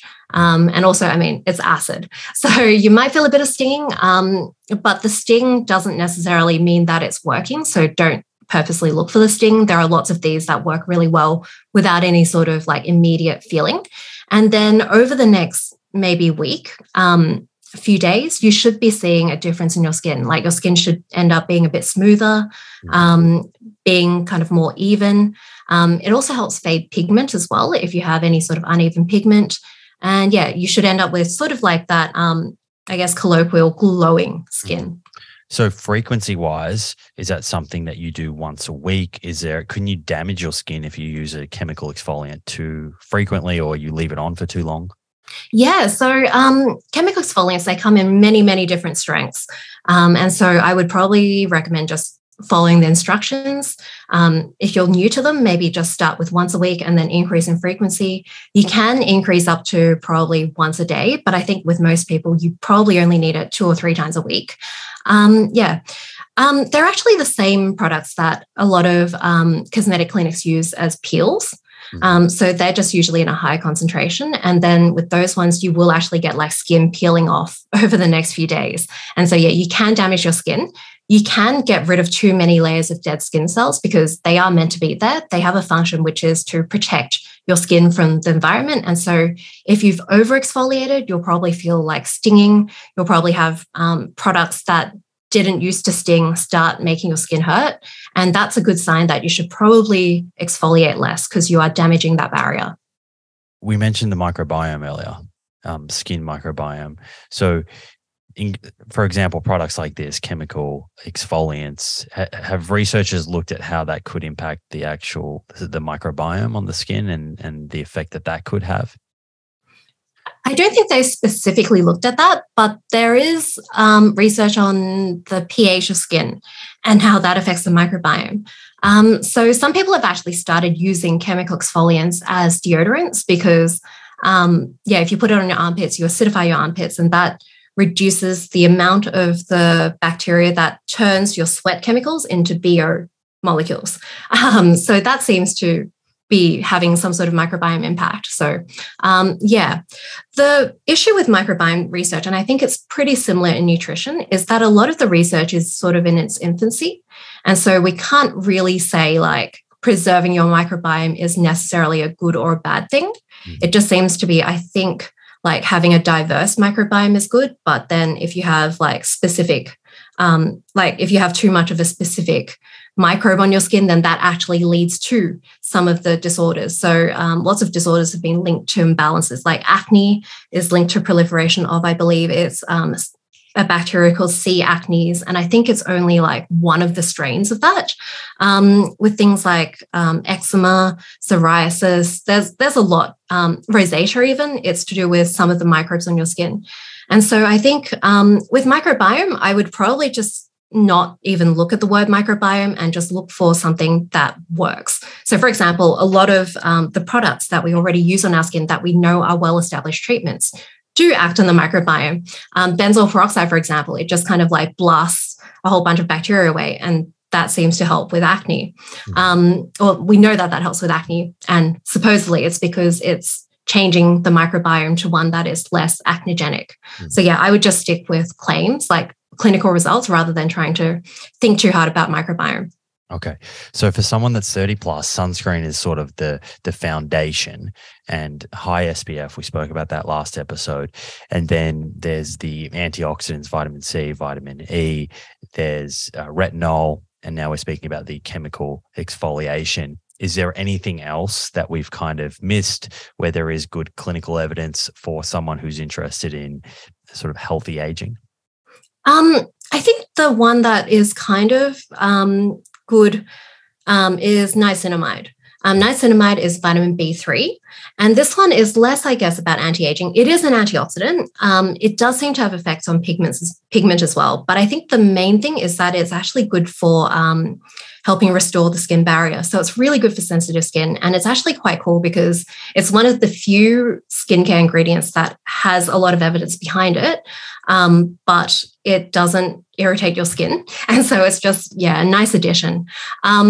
It was actually the active ingredient in Fair and Lovely, I think it's called. Those creams that are sold in India that are associated with those like really dodgy advertisements about how like if you lighten your skin, your mum will finally love you. That sort of questionable stuff. But yeah, that is actually has been found to even out pigment. I don't know if it'll bleach your skin really by itself, but it does even out uneven pigmentation, which is a big concern for lots of women with pigmented skin, especially. And yeah, a lot of that research was actually done by Procter and Gamble, and yeah, very nicely and very rarely. It's very unusual in skincare. They actually published that in peer-reviewed journals and shared their research. So yeah, that is one of the most evidence-backed ingredients that we haven't quite covered yet. And I would probably recommend that to anyone of any age, but especially if you have sensitive skin. Mm-hmm. Okay, very good. What about overrated ingredients for aging? Are there any ingredients out there that there's great marketing for and a lot of noise, but really not a lot of clinical evidence or not as much evidence as the ones that we've gone through? There are so many. I feel like I could probably go for days on this, but I think the most popular one at the moment is bakuchiol. This has been marketed as an alternative to retinol. And this was based on like some clinical studies where they found that it reduced wrinkles and signs of aging, that sort of thing. But the thing is, like, lots of things reduce wrinkles and signs of aging with much better evidence, like chemical exfoliants. And they've never really been marketed as an alternative to retinol. And it looks like it works on completely different biological pathways. So, yeah, it's very questionable how it's an alternative to retinol, but it has caught on a lot with marketing. It is a plant extract, which I think always appeals to that sort of clean crowd, even though vitamin A is perfectly natural. For some reason, people believe that it's toxic or whatever. And yeah, it's just been really overblown. I mean, I think it is a promising ingredient. It's just really not what it's cracked up to be, because the evidence base, the reason we love retinol and vitamin A derivatives so much and why everyone goes on about them is because their evidence base is so large. But this has, like, I think 1 or 2 papers by the companies selling it. So yeah, I would probably not try to use it as an alternative, maybe as an addition. There are some products that have both of them in it, which I think is a good approach. But yeah, there's tons of ingredients. There's probably bakuchiol. Okay. Bakuchiol. Okay. Yeah, but yeah, there's tons and tons of ingredients that have tons of hype and not much behind them, and they're coming out every day. So yeah, it's a very tricky situation for the consumer. Right. Well, I guess the easiest process is to focus on the ones where there is clinical evidence, and just be aware that there will be a lot of claims about other things and perhaps not as much evidence yet. Anyway, what about natural plant-derived compounds like you see jojoba or aloe vera or willow bark, a bunch of these different kind of ingredients that you see often in like serums. Is there any evidence for these kind of natural plant-derived compounds? There is evidence for some of them. One of the ones that's really popular right now is Centella asiatica extract. This has properties with skin barrier repair. The main issue with plant extracts is that there's so much variation. It's like, what is actually in the plant extract in terms of the chemical substances inside it? It depends on so much. It depends on like when it was harvested, how that extract was extracted, where it's grown, what time of year it was harvested, whether they're using I don't know, even like different ripenesses of the fruit, or whether the leaves are like exposed to more or less sun. So there's just so much variation that it's always a bit hard to say with just plant extracts. So a lot of the time with those, it's the active ingredients that get extracted and put into the products. And I feel like that's a more reliable method. So with Centella asiatica, there's 4 different ingredients in it. One of them is called madecasazide. And so that one is sometimes used as a separate ingredient. With licorice, licorice extract can fade pigment, but a lot of the time, again, it's like the glyceric acid, I think it's called. It starts with G and has a whole bunch of Z's, but sometimes that is actually used as the ingredient in a product. So I would probably go for those over the extracts, unless, again, there is clinical evidence for that overall formula, or that extract is actually standardized. And it'll say on the marketing somewhere, because if it is standardized, they will probably try to show it off. Do you know off the top of your head, and I might be putting you on the spot here, any brands that are using those kind of plant compounds that you feel are doing a good job? La Roche-Posay has a product that's super popular called the Cicaplast Balm, and that has Centella asiatica in it. They were using the specific extract, like the specific chemical, but then I think in their newest formulation, they switched to the plant extract. And I feel like that might just be for marketing purposes. So I'm a bit disappointed in that, but it is a very good product, and it seems to work really well for a lot of people. With the licorice extract, I haven't really seen any products on the market specifically. Nothing really comes to mind for that. So let's dive a little deeper into acne. You mentioned benzoyl peroxide earlier, chemical exfoliations, but where do we sort of begin with the evidence looking at acne and skincare? What do we understand about active ingredients, or if someone's listening now and they're struggling with acne, what kind of direction would you give them that would lead them to perhaps finding the most effective products that are going to help them the best with acne? I think with acne, there are a lot of over-the-counter options. The ones that are recommended in Australia and are actually approved in Australia, benzoyl peroxide is probably the main one. Benzoyl peroxide comes in lots of different forms. The main ones are like leave-on creams as well as cleansers. So I would probably start with the cleanser just because it's a bit more practical. So it doesn't fade pillowcases and towels as much. There's also salicylic acid, which is not technically a drug in Australia, I believe. Yeah, it's not a drug, but it is in the US for acne and in a lot of other places too. So I would probably also look for a leave-on salicylic acid product, probably at about 2% concentration. So that's a good chemical exfoliant that helps those skin cells shed and keeps the pores clear. So the things that contribute to acne, there's 4 main factors. One of them is basically pore clogging. Then there's also the acne bacteria. There's also hyperkeratinization, which is too much skin cells, like just, clogging. Actually, no, I think those two are the same. There's oil production and there's also inflammation. So things that target these will reduce acne. And so, the salicylic acid will tackle the skin cells, too many skin cells clogging up pores, and the benzoyl peroxide targets that as well as kills the acne bacteria. Salicylic acid is also anti-inflammatory. And so, you can sort of see the things that tend to be first options for acne. That tends to be things that target multiple pathways in acne formation. So, those will be the first 2. There is also vitamin A derivatives. Like I said, there are vitamin A derivatives that can reduce acne. The ones that are for acne tend to be prescription only in Australia. So you might want to go see a dermatologist or even a GP. GPs can prescribe these.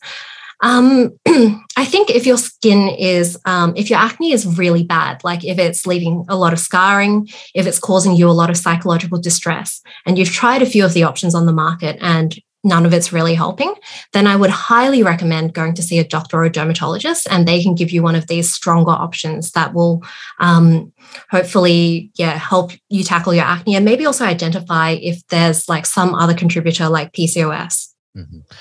Is the risk with some of these products that it could lead to sort of drying and flaking of the skin? Is that a concern at all with using benzoyl peroxide, for example, and some of those other acids? And is there a way to kind of prevent that, or is that something that in this instance you're not really worried about? So if your skin is really dry and flaking, that can actually increase inflammation, which can make your acne worse. So it's a good idea to have like a moisturizer as well, some sort of light moisturizer, like from CeraVe, Cetaphil, QV. Those have really nice, light, bland moisturizers you can use. But in terms of whether or not these active ingredients will cause that, with cleansers, it tends to be a lot more rare than with the leave-on benzoyl peroxide products. And a lot of salicylic acid products on the market now are formulated to be a lot more hydrating. And so the risk is a bit lower. But yeah, if you are experiencing tight skin, then go for a moisturizer too. Okay. And what about spot treatment? Say someone has a pimple, they want to get rid of it, they want it to reduce in size. I've always heard things like tea tree oil. I'm not sure if that's an old wives' tale or not, but you can tell me. But are there certain products or ingredients that are very helpful in the acute kind of situation to help sort of manage a sort of flare up, so to speak? Yeah, so benzoyl peroxide and salicylic acid will both work for that as a spot treatment. Tea tree oil is an interesting one. So tea tree oil has been used in a clinical trial against benzoyl peroxide. I believe it was diluted to 5%. And they found that it worked as well as benzoyl peroxide with less irritation, but it is just one study. And because there is all this variation with tea tree oil, since it is a natural extract, it's a bit questionable whether it'll work the same for everyone with every product. So yeah, it is definitely an option that you could try. But I would probably go with the more, the more standardized versions first, like benzoyl peroxide. Okay. And if someone's struggling with oiliness, are these the same types of ingredients that you'd be recommending for them? Or if they're going and buying, for example, a moisturizer, they have oily skin, what are they looking for? So with oily skin, one of the biggest issues is that it is pretty internally controlled. There's very few things you can use topically on your skin that will reduce oiliness. So one of the main treatments for it is actually oral contraceptives. And this also is a treatment for acne because that oil contributes to the acne. But yeah, apart from these sorts of drugs, generally you won't get prescribed this for oiliness because it's not really a big enough problem to warrant pharmaceutical intervention. So it's really like a side effect if you had something else that you were prescribed that for. In terms of things that are topical, with oily skin, one of the things that can help the oil feel less of an issue, even though it doesn't really reduce the oil, is actually hydrating your skin. So a lot of the time with oily skin, with people like me, we're just kind of brought up to think that we just need to dry out our skin. But the thing is, if your skin is really dry, it can actually get your skin to release more oil onto the surface. There are these little packets of oil within your top layers of skin that get triggered to open up when your skin hydration level is low. And so if you look for a cream that has a lot of humectants in it, so glycerin, hyaluronic acid, that sort of thing, that can increase the water content of your skin, that can make the oil a lot more manageable. So I would actually look into that, check if your skin is actually missing water and it feels oily because of that. There are also products that will temporarily soak up the oil, like clay masks and even face powder. So yeah, those are all going to help. Okay, great. Okay, so I want to move on to hair care, but is there anything that we've missed or you'd like to expand on with regards to well aging, acne, sensitive skin, or oiliness before we do move on? Not really. Just to reiterate, sometimes some of these problems are caused by products that you're using that aren't right for your skin. So before you start piling on even more products, maybe stop using your products and see if your breakouts are getting better, if your skin is getting less sensitive before you try to find a solution outside. Mm-hmm. Okay. Well, let's change gears and move over to hair care. From a solutions point of view, what are people looking for and what are brands kind of catering for here? Off the top of my head, I hear claims about bonds and split ends, hair thinning. Give us a bit of the kind of lay of the land when it comes to hair care. Hair care is actually really tricky to talk about because so much hair care research is just hidden and locked up inside hair care companies. There's very few there's basically no incentive to publish peer-reviewed research on hair care. And yeah, so a lot of it is just very secretive. With hair care, it's also more complex because I guess it's more and less complex. So hair is dead, which means you don't have to think too much about like biological stuff when it comes to hair care, except for things like growing more hair, which is like within the living part. But with things like long hair, less split ends, it's not really about biology. But the way that hair care products are made, a lot of the time, if you have exactly the same ingredients, having different proportions will give a very different result. So with something like a shampoo, the core ingredients are always the same. It's like water, bunch of surfactants, and then stuff to keep the shampoo preserved and stable and like the right thickness. With conditioners, it is generally water, some sort of cationic surfactant, and then a fatty alcohol, and then a bunch of other ingredients. And so, yeah, it's really the proportions. And you can't see that as a consumer. So a lot of the time it is about trial and error, trying out different products on your hair and seeing how your hair interacts. In terms of ingredients, so those are the standard ones. There are some add-ins and there are some special, I guess, active ingredients that will change, that will do special things to your hair. So with split ends, I would say you should probably be looking for a really intense conditioner. You can't really repair split ends. There are a couple of products on the market, but I don't think they work that well. That can sort of like literally like sew the split end back together. It's pretty cool, but I don't think they work that well. So I think it's really about using a conditioner with some special ingredients. So silicones tend to get a bad rap, but they're actually really good for coating the hair and giving it that sort of protective shield. So silicones are good. There are some special functionalized silicones like amodimethicone, which don't weigh down hair. So don't be scared of silicones just because you've heard they make your hair greasy or coat it in an inactive shield. That is a good thing. And there's tons of different products on the market with very different effects. And a lot of it is actually about handling of hair. So because hair is dead, like from the moment it leaves your scalp, it can only get worse. It's only going to get more damage. It will never really get like healthier. So one of the things is really just avoiding doing too much with your hair, having too much like physical, friction with your hair when it's wet. When it's wet, hair swells up and the cuticles tend to stick up more. The cuticles are like those, they're scales on your hair that should be lying flat and they're protective. But when your hair is wet, they stick up and then they can break off. And so your hair loses some of that protection. So be really careful when combing your hair when wet, when brushing your hair when wet. Don't get a towel and just like rub your hair to try to dry it. Like try to squeeze it, treat it gently. In terms of heat, too much heat can also break down your hair. It can cause a lot of damage.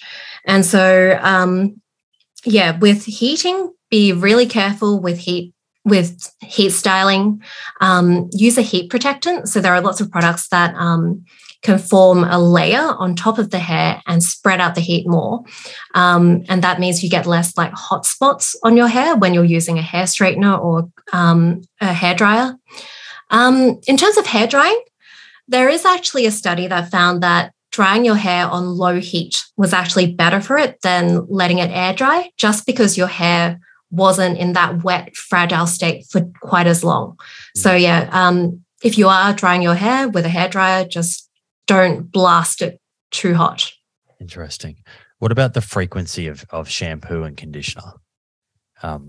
I seem to have, I've never really had a routine. I kind of just make it up.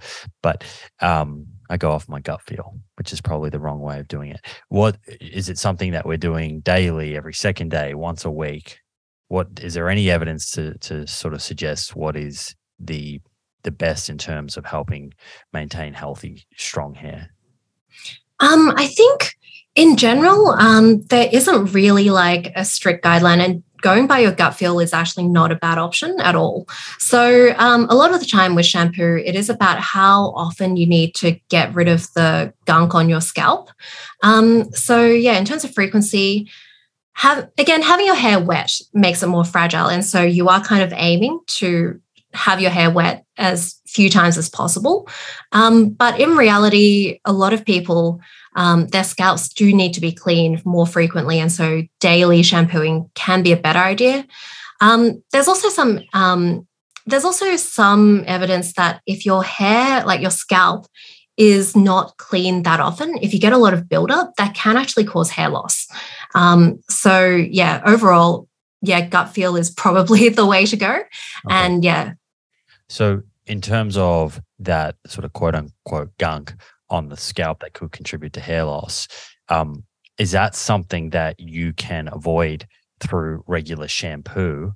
And do you need to sort of shampoo a particular way for that to occur in terms of sort of spending time massaging your scalp? Or do you need another product similar to, we were talking about chemical exfoliants for the face? Do you need some form of a abrasive scrub, or what is going to be best for helping promote a healthy scalp?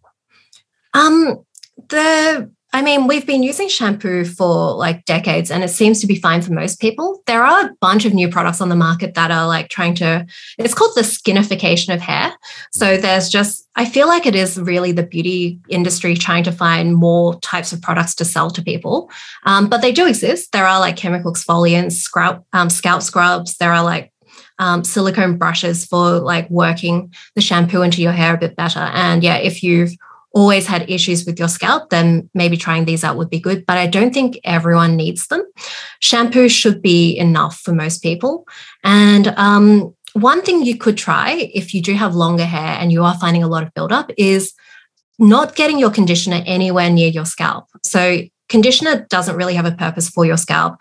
The hair up the top is already quite well conditioned. And in modern shampoos, there are actually ingredients that will coat the hair and have form a protective coating.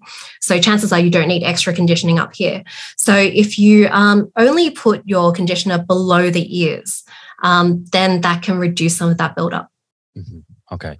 And on hair loss, if someone's experiencing that, so are there any particular ingredients in shampoos and conditioners that they should be looking out for that would differentiate a sort of regular shampoo and conditioner versus one that is particularly effective for hair loss? So there are actually pharmaceutical products that you can use for hair loss. So minoxidil, for example, and these are generally, I believe, prescription only in Australia. So you can go to the doctor and get something for that. In terms of things that cause hair loss or can encourage hair growth, it's all a very murky sort of market with encouraging hair growth, because that is technically another drug claim that cosmetics aren't meant to make. And I don't think there's really anything that's really been proven to work aside from those drugs. For hair loss, I would probably look out for things that you are allergic to. So, for example, MI and MCI, I think they tend to be kind of going under the radar as causes of hair loss because, yeah, if you are allergic, you are getting your scalp inflamed, and that will probably not be good for your hair follicles. Okay. What about ingredients that we maybe don't want to see in a hair care product? I think I mentioned earlier, you put a video up yesterday, and I believe that lady was talking about dry shampoo, and it was benzenes were the focus of that particular claim. A benzene is just another one of these ingredients where you're quite comfortable with their inclusion at the sort of input level or dose exposure level that someone would be getting through regular use of those products. So with benzene, that was a trace contaminant in the dry shampoo. With the amounts that were found in it, they shouldn't be a big issue. So from previous contamination issues with the same contaminating propellant, so it's actually the propellant in the dry shampoo, the stuff pushing the product out that seemed to have the contamination. It shouldn't be a big issue. The amounts should be less than breathing for half a day in the city. But I think it is a good idea to get it out. But the problem is, you can't really avoid it by looking for it in an ingredients list because it is a contaminant. Mm-hmm. The other ingredients that she mentioned were butane, propane, and isobutane. And these are actually the propellant gases that are pushing the product out. And those are fine. They are gases, so they're not going to end up really on your hair. They're not going to be touching your scalp for very long, even if they do get pushed into there. And they're very, very safe. So they are actually just the same thing as like natural gas in your barbecue stove, in your cigarette lighters. They don't really have any real impact, except unless, of course, they light on fire, which is not good. Or if you breathe in a lot and you end up, not getting enough oxygen. So I think with dry shampoo, I think the biggest risk, honestly, is, again, that scalp buildup. There are reports of people who have been using too much dry shampoo and they've been getting hair loss because dry shampoo is just powder that you add to your scalp to soak up oil. So unlike a proper shampoo, you're not actually getting rid of residue from your scalp. You're just adding to it. I would probably try to just reduce use of dry shampoo just for that reason. Gotcha. And try to use regular shampoo. Mm-hmm. Okay. Very interesting. And I guess as well, I know you're saying the propellants are not an issue, but dry shampoo also comes in a kind of form where you just sort of tap it onto your hair as well, right? Yeah, I would probably prefer to use that. And I personally use that over the propellant version. Okay. Well, speaking of propellants, that kind of brings us to deodorants, which is the last thing that I wanted to talk to you about today. So I'm assuming that you have the same sort of view with regards to aerosol deodorants and butane, some of these different kind of propellant ingredients.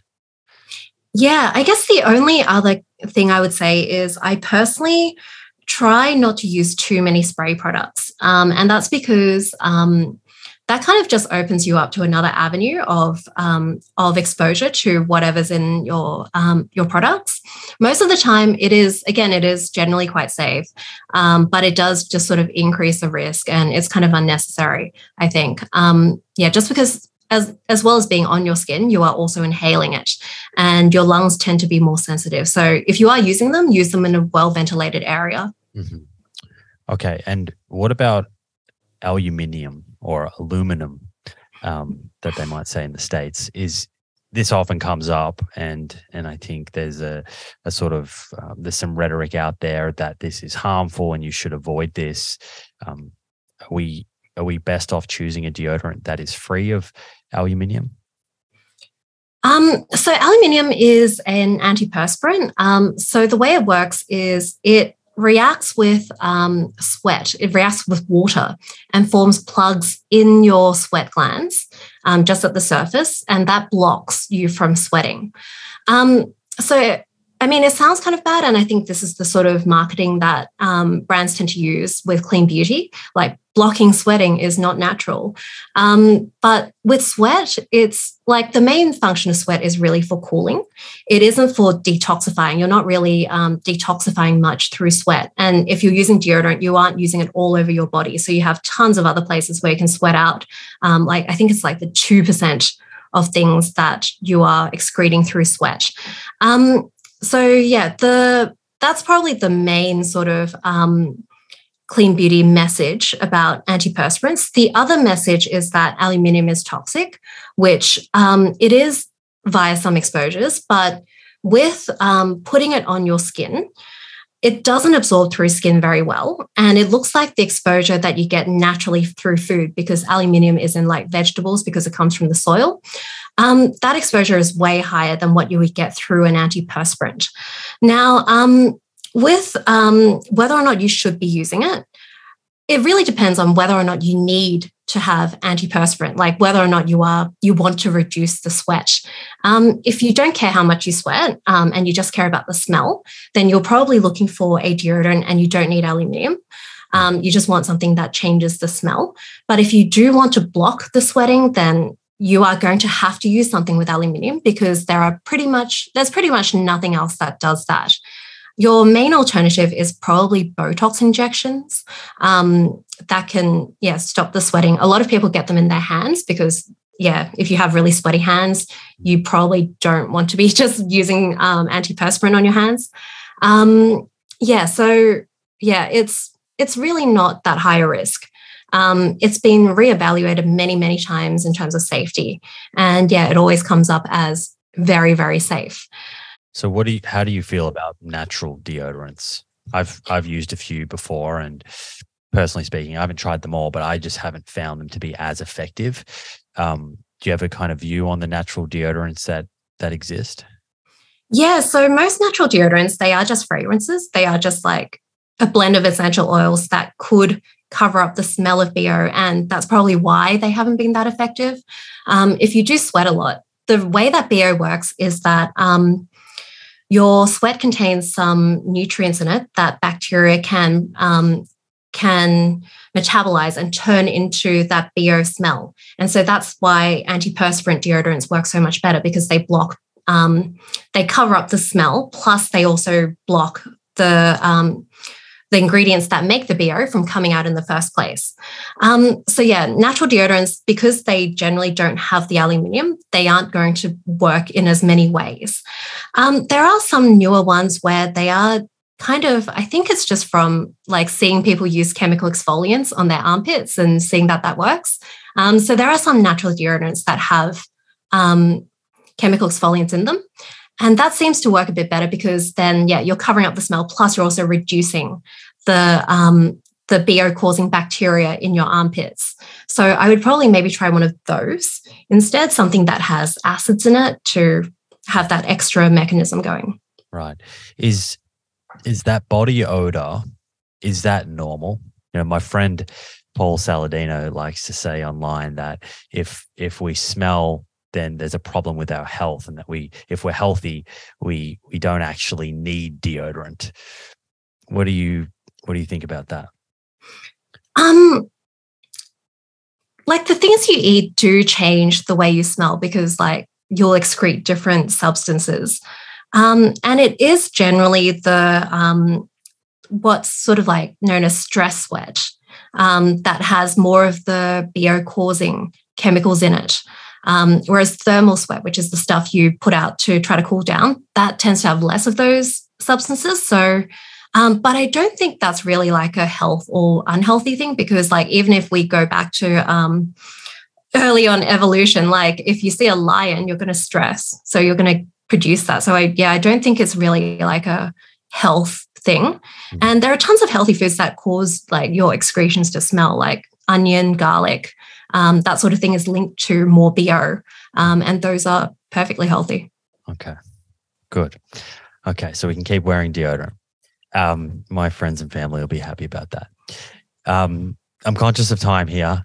I want to kind of finish with a more philosophical question, and I think you kind of went there a little bit earlier, focusing on the beauty construct as a whole. So I'm interested in your sort of perspective, and I know that you will have given thought to this. Does society, and in particular the beauty industry, place too much emphasis on how we look versus kind of how we feel and who we are? And this kind of link between femininity and, in particular, which is kind of linked quite tightly to beauty, that I'm sure leads to insecurities, feelings of inadequacy that then drives consumption.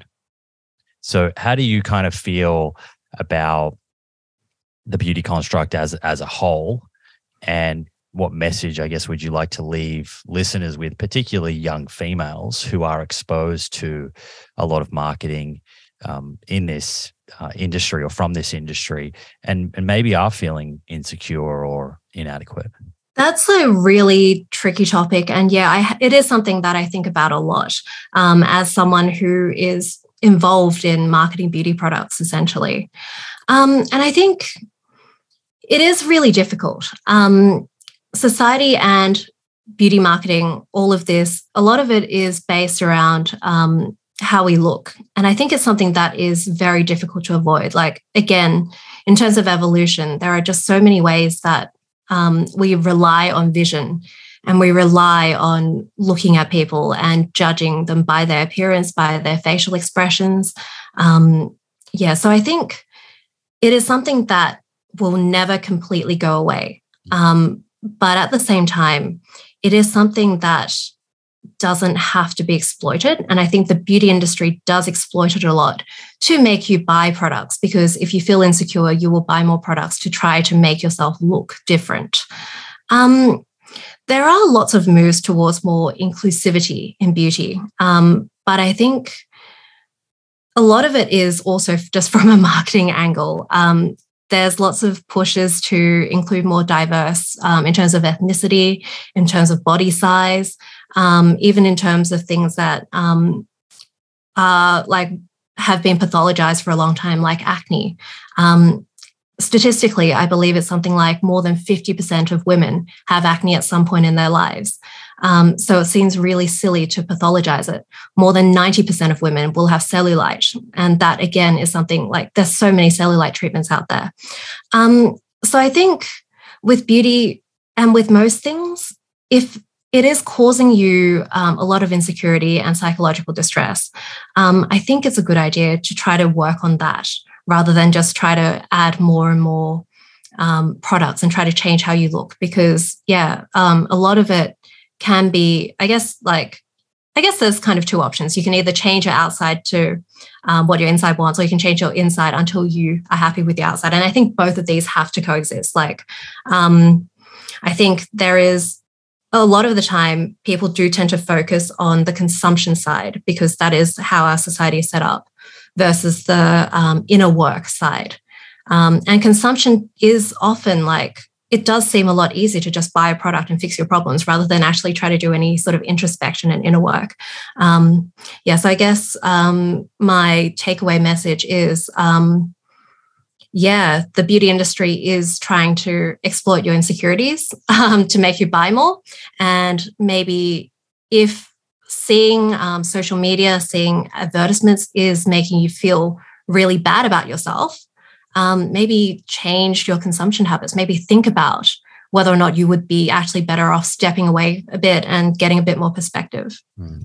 Thank you. Really appreciate that. I think that perspective is a great way to wind things up here. And once again, I appreciate you and all of the knowledge that you're sharing, both last episode, this episode, and everything that you do online. I know you put so much hard work into deciphering the science and helping people make sense of things in what is a very tricky category. So once again, thank you so much for coming back on and joining us. I hope that we can do this again in the future. Remind folks, if they want to connect with you, where they can kind of do that online. I'm Lab Muffin Beauty Science on Instagram. I think YouTube, I think on TikTok, on Twitter, I think I'm Lab Muffin, and my website is labmuffin.com. But if you just Google Lab Muffin, you should find me everywhere. Thanks, Michelle. Thank you for joining me for this episode and your interest in science-based conversation. I hope you enjoyed it and found the information covered interesting and instructive. If you did and you'd like to show your support for the show, please subscribe to our YouTube channel, where you can stay up to date with new episodes and watch them in video format. Yes, the full-length videos. Please also consider subscribing to the show on the Spotify and/or Apple Podcast app, wherever you enjoy listening to podcasts. You can also leave a review on Apple or Spotify. Again, a great way to support the show and make our content more discoverable for others to enjoy and learn from. If you have any comments about the episodes, suggestions for future episodes, including guests you'd like to see on the show, or questions that you'd like to have answered, please leave those in the comments section on YouTube. I myself and my team will take note of these comments when planning future episodes. Finally, the best way to support the show and receive discounts on products we love is by checking out our sponsors at theproof.com/friends. Enjoy your week, stay well, and I look forward to catching you in the next episode.